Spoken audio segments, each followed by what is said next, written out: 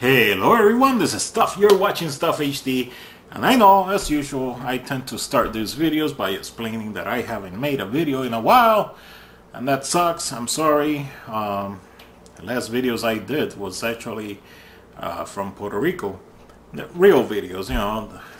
I've been uploading the podcast, but yeah, I know most of you don't want to listen to a half hour and a half podcast. So, but here I am making this video, and you know, basically my issue is the same as usual. I don't know what I want to make videos about, but today I wanted to kind of show you guys this little setup that I got going here. So yeah, let's get this video started.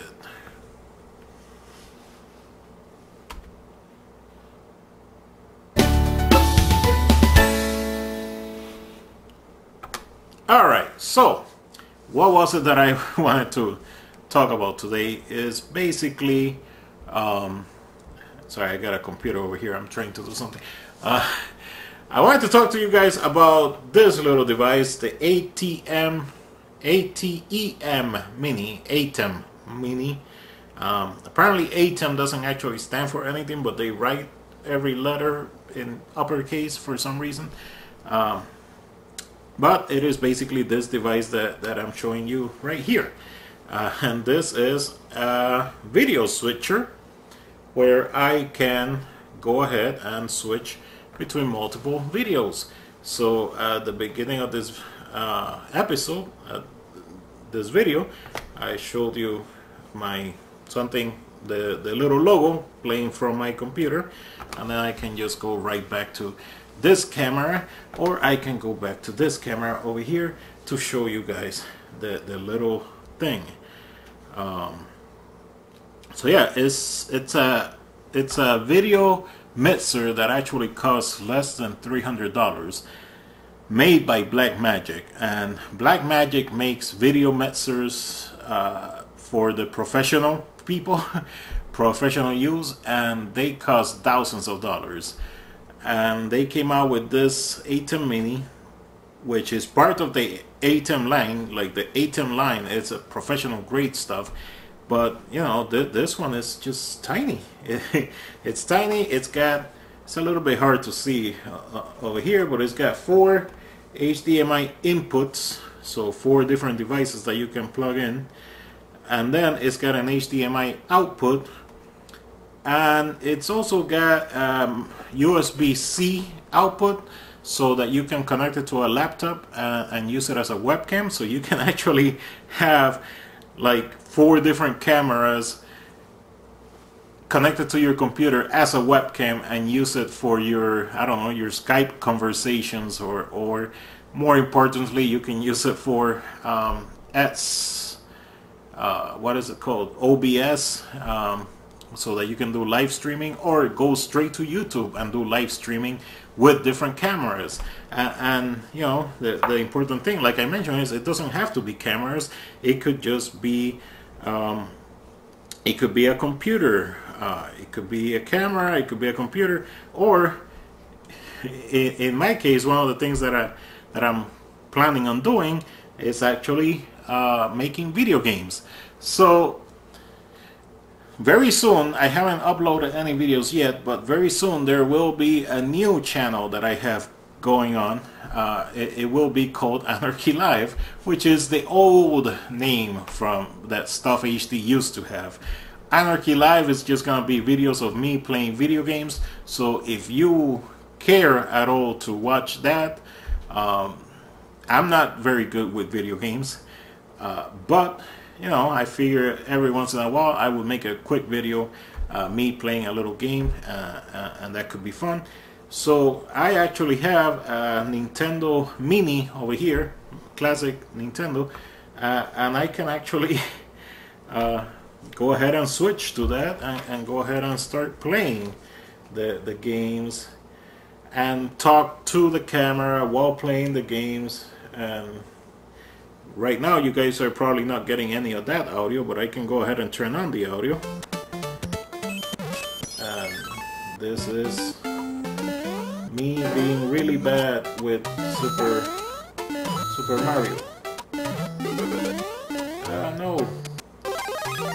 So one of the things that it does do, it does have picture-in-picture, which I can turn on. However, picture-in-picture only works with, wait, what did I, let me turn off that audio, let me pause that game. So, picture-in-picture only works with whatever is connected to camera 1, to the HDMI 1.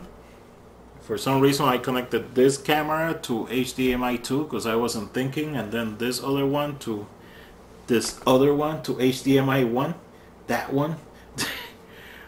So that's why when I turn on my picture-in-picture, I only get you know, that camera. Is it there? No, it's over there. It's up there. But I can also put it over here, or over here, or over here, so I can move it around. I cannot resize it easily. The thing has green key, which I have not set up. It can do transitions, like you see from here, like that, or we can change the type of transition that it does. You know, we can change the duration of a transition, make it last a little bit longer. Same when going to the computer over there. It's got a couple of these almost. Let me turn that off. So it's got a couple of these, and that one. It's not a whole lot of transitions, but you know, it's something. Personally, I like the good old fade. So again, under 300 bucks. This is something that, again, normally costs so much more, and this came out like in September, I believe, and it's pretty cool. It is pretty cool.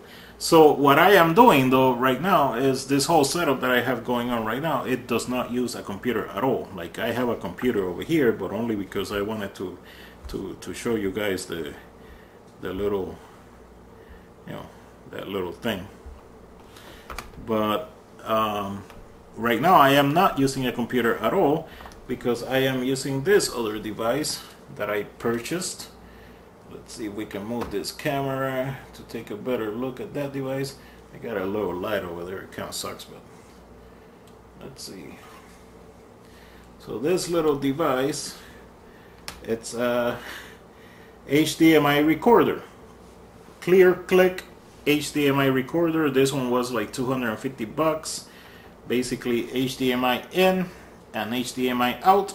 So I have the HDMI going in from the mixer, have it going into here. This is recording the video right now, and then I have the HDMI out to the monitor over here so that I can actually see what is going on.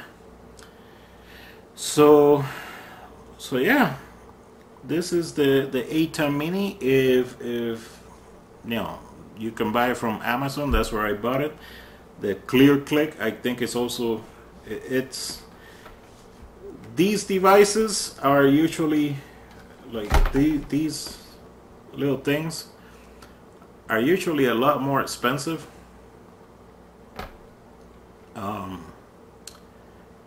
Like the you know, brand name ones are pretty expensive. They tend to be like over 500 bucks. This one was 250 bucks. I wasn't expecting much, but it's been working pretty good. You know, it only records 1080p. It's not gonna record 4K, but you know, I have this in 1080p anyway. And this the ATEM Mini, it can also only do 1080p. It does not do 4K, so keep that in mind. A couple of the things that I hate about the ATEM Mini is that it does not have a power switch. I absolutely hate that, because if I want to turn it off, I have to like unplug it, and I'm like, why not just put a quick little power switch? Like, I don't get it.